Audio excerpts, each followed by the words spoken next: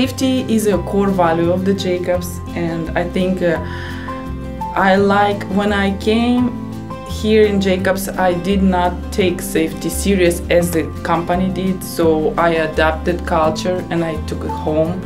I'll be honest, when I started at Jacobs, I probably wasn't the most safest person. But I really agree with the initiative that Jacobs has in place, the Beyond Zero program, which basically we want to make sure that we're safe at our jobs, at our job sites, but beyond that, take safety home with you and implement it in your everyday life. And people say, well, what is Beyond Zero? And it's really about living our lives without causing incident or injury to people. We know that processes and procedures don't keep you safe. It's what you feel and do and communicate is what keeps you safe. And that's the difference with Jacobs' safety culture. We take safety seriously. We put safety as our #1 priority. As anywhere else that the new hires are coming in from, that they tell us right off the bat that other facilities are not as safe as we are, and that their motto is to get it done, whatever it takes, and we're totally opposite. We're gonna make sure it's right first before we even start working. We really want people to think about what they're going to be doing. Is it the safest way to do it? And ultimately, if it can't be done safely, you're empowered not to do it. We will stop it there.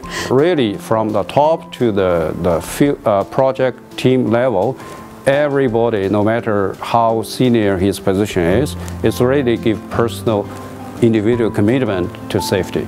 Jacobs is very concerned about its people.